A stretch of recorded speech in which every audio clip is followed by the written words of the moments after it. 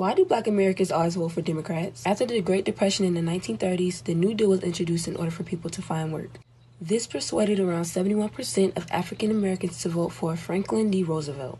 This was the first time that the Black community had largely voted for a Democratic president. African Americans weren't even allowed to attend Democratic conventions until 1924 and didn't vote for a Democratic president again until Lyndon B. Johnson passed the Civil Rights Act of 1964, in which he said the result of that would be, I'll have those N-words voting Democratic for the next 200 years. Ever since then, the Black community has been voting Democratic.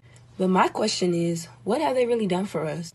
Today, around 90% of Black Americans vote Democratic.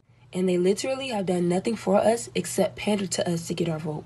From the welfare state emphasized by Lyndon B. Johnson to mass incarceration implemented by Bill Clinton, Democrats have done nothing but destroy and ruin Black families in Black America. So, can you name one specific thing that the Democrats have done in the past 15 years for our community?